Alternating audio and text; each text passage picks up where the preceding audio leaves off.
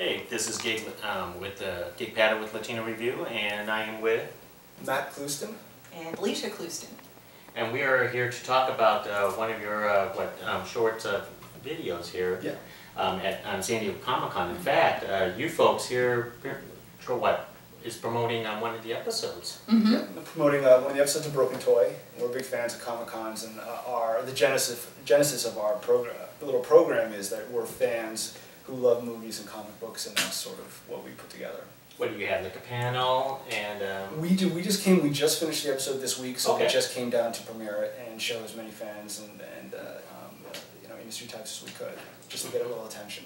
And how is the reception so far with the fans? Everything has been great. Everyone's really supportive, which is fun because being a comic book fan, we typically have a lot of snark with our sort of demographic, but it's been really positive. Yeah, the community's been really supportive. Yeah. It's really nice. Yeah. Now, the show's been out for quite a while, but this 8th episode is an introduction to what looks like giant robots? Yeah, yes. We have giant robots. Each episode we've been trying to be a little bit more ambitious, and we have no real experience with VFX, so everything you see was learned online. So most things are, I wonder if we can do a giant robot. Start looking that up online. And how to giant robot. It's actually a 6-foot puppet. Yeah. Oh really? Yeah. We went with practical.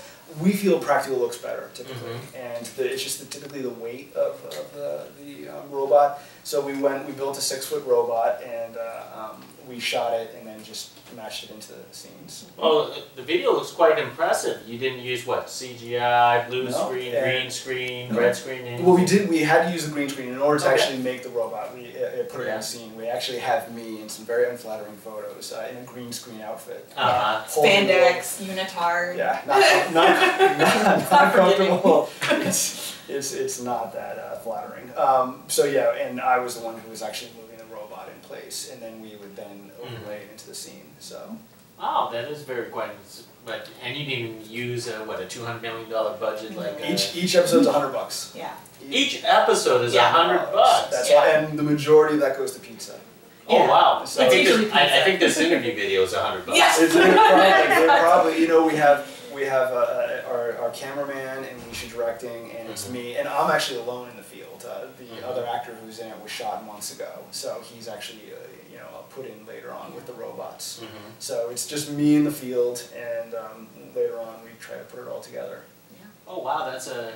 So basically, for the production, did this take a long time, or on $100, or? That's the sacrifice. Not a 15-minute production. No. Exactly. Yeah. No. There was plenty of nights where I got only an hour's sleep. So, oh wow. Yeah, we're editing ourselves, and we have our little computer set up in the corner. Yeah. We trade off. I do sound design and picture editing, and then he does VFX work, and so we just keep rotating through. So while I go to my day job, she's working, and then while she's working, I'm able to actually do the. And then you add all the computer animations with it. Yeah, he does all with all the technology. Yeah, and there's a lot of watching tutorials as I'm working and figuring out how to do things. So the secret to a lot of filmmakers out there is that technically people could create a video like this, which was what, 6, 7, 8 minute video. Yeah, 7 minutes, and that's and it looks professionally done. Yeah, and I think that is going to be the future of a lot of the filmmaking now, especially as the bigger films become more and more expensive. I think, and the technology is available to fans like us.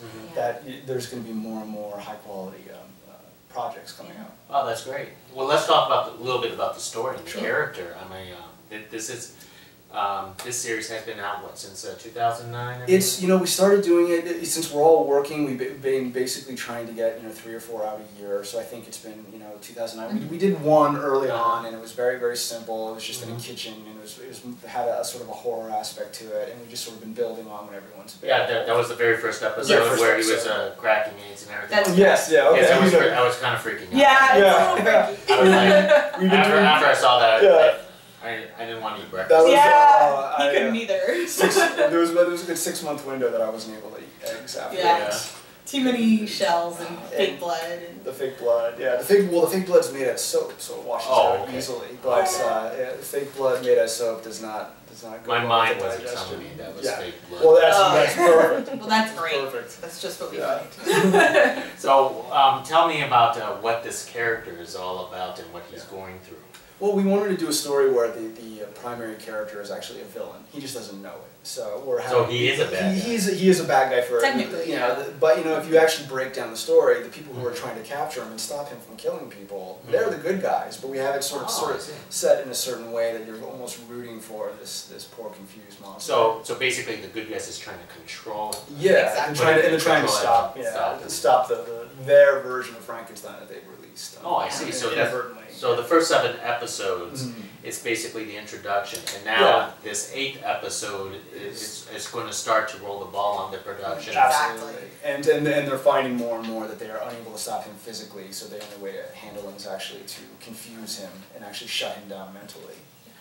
And now, why did you go with sort of like a web series type of format? You know, a lot of it was basically just we've done the independent films and gone to film festivals and stuff, but we really wanted to actually just have as wide an audience as we can, and we don't put any commercials on our YouTube channel. We just basically want to work. We want to make movies. We want to tell stories. We actually do it because we love it. Yeah. And we just hope people love it as much as we do. Not making any money on it. So you know, we're trying to show that like if we do this at $100, $100, we could be doing significantly more with a bigger budget, but we truly want just to actually show our work and actually tell a story. So basically, you're trying to tell me you're the genuine filmmaker. We are. Basically, what I'm telling you is I'm an actor who wants attention. As nicely as I could say, I just want to be loved. Yeah, So, exactly. Yeah, so that's basically our goal is just to show as many people as we can. Okay, well, right now it's 8 episodes. Do you have basically the entire story? We do.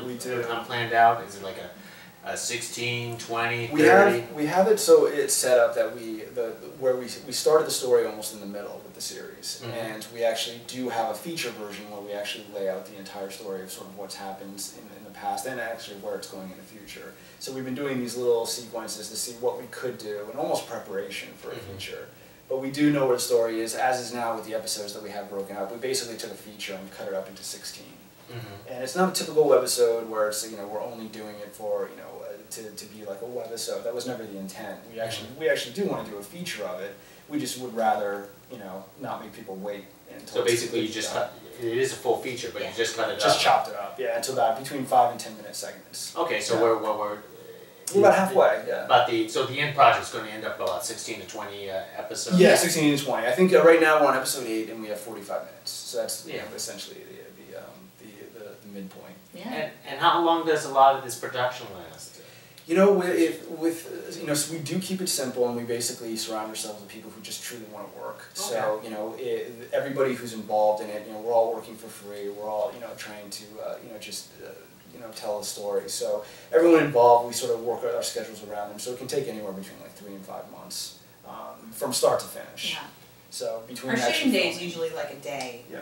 But then doing pickup shots and all the VFX work and stuff, that adds more days. Yeah, and we keep it simple when we're shooting. We try not to actually burden everyone. Most of our days are actually short days. Yeah. And I'm the one who actually takes the beat. Yeah. But you wrote it. That's every time. I wrote it. So you can't really tell in those videos, but the field that we're shooting is actually at 20 to 30 degree angle. It's actually on a hill. So I'm running back and forth. Yeah.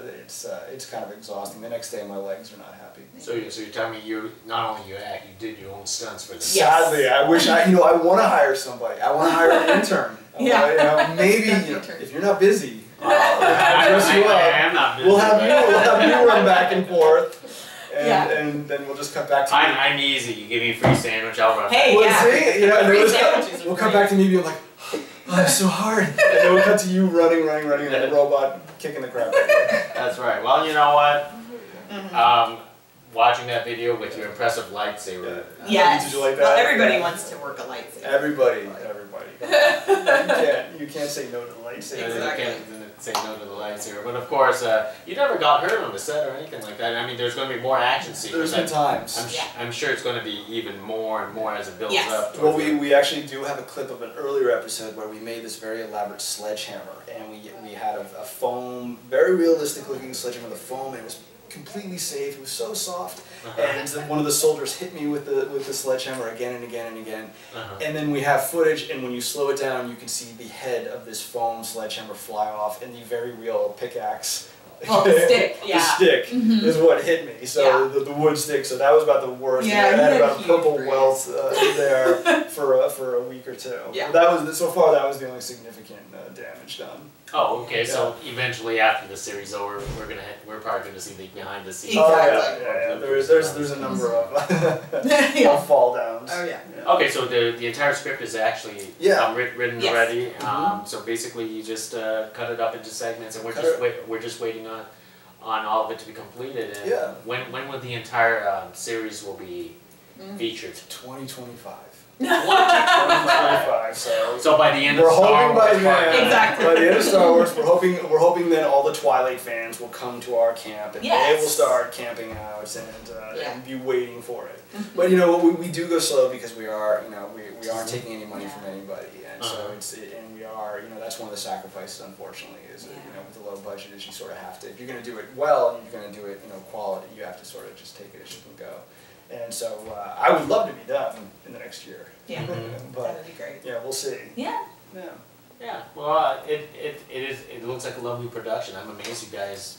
I'm assuming you do it all for free. Yes. And that's directing, writing, acting, even everybody else who's in the supportive role. Yeah. Aside from pizza and some Cokes, there's the secret is to find a great cinematographer, which we have in Chris Bergen, and he makes it all work. Yeah. You know, and so it's just usually the three of us and maybe one other person on set.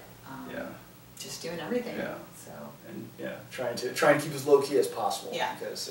You know, the bigger the production, the more permits and all. Yeah. So, yeah. We're very guerrilla. Otherwise, you're going to end up moving to Vancouver. Exactly. Yeah. We can't do that. Driving up to Vancouver for a day shooting. Yeah, exactly. Well, that sounds awesome.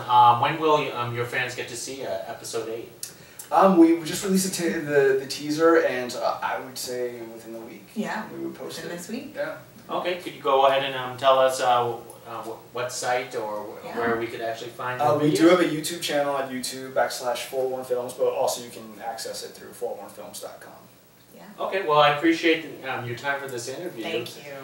It is a great video. It's quite impressive. Thanks a lot. Almost made me want to go on the convention floor to see if you're selling those robots themselves as souvenirs. But alas, it's someone's figment of imagination. Yeah. Sooner or later, you'll see me down on the floor with little dolls of myself. Yes. Come on, it's me. There you go.